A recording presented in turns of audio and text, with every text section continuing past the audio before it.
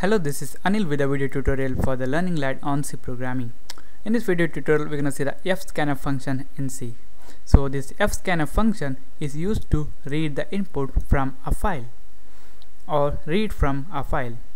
So it's similar to the scanf function, which was used to receive the input from the keyboard, but this fscanf works with the files. That's the difference. So then the syntax of the fscanf function is here. So as you can see, first we have to write the function name, that is fscanf. Then we have to pass the file pointer. This file pointer, it contains the address of the file which we open by using this fopen function. This is similar to the format string which we used in printf and scanf function. So next we have to specify the list of address of the variables. That's similar to the scanf function. So now we're gonna write our program by using this fscanf function, and we're gonna read some text from the file. So first, since we are dealing with the file, we declared a pointer of type file.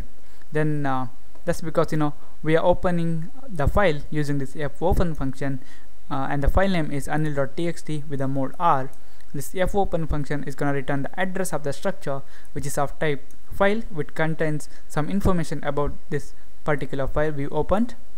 Then we save that address in the pointer of type file. So then we checked whether our file was opened successfully or not. If our file wasn't opened successfully, then we gave some error message like okay, unable to open the file. So else, if our file was opened successfully, then we're gonna continue now. So in this tutorial, we're gonna deal with a file called anil.txt. I'm gonna open up that anil.txt. So as you can see here, it's an empty file. So I want to write something like hi to that file and save it. Now here we're gonna use our fscanf function and read that hi from the file and display that. So when we read something from the file, we need to store that. That's why we need a variable, and it should be of type character, because we are reading a string value, so we need a character array. It's gonna be, let's say, data. Then let me define the size around 10, a semicolon. Now we're gonna use this fscanf function. So it's gonna be fscanf. Then first we have to pass the file pointer, that is the pf here, pf. Then we have to write the format string. So here I'm gonna open up anil.txt. As you can see here, I want to read the string value hi from this file. So for the string values, we use the format specifier as %s. So I'm going to specify here. Then we have to write the address of the variable where we want to store that value when it is received. So we want to store it in the character array data. So I'm going to write that here. So this is it. Now our data array contains the string which is read from the file. So what we want to do is we just want to print it out. For that purpose, I'm going to use this printf function, and I'm going to say %s, and I'm going to refer this data. Save it, compile it, and run it. So as you can see here, we have hi. It is similar to the one which is present in the file. So hi is in there in anil.txt, and we successfully read that hi by using our program. So I'm going to close it. So here now I'm going to make it hi Anil. So now this is a valid string. That's because a string can also contain the spaces. So I'm going to save it, and I'm going to run our program again. So you can see only hi is received from this fscanf function. That's because similar to the scanf function, when this fscanf function encounters a space or a tab or a new line, it just stops there. So here it first reads hi, then a space is there. That's why it just stops here, and it returns this hi to us. Then if you want to read this hi Anil, then we have to create another array here. Let me call it name, and it is again a size of 10. And here after this hi there is a space, so we have to specify the same format here. That's why I'm going to write %s, then a space, %yes, then here after data we are gonna store that received data in the name array.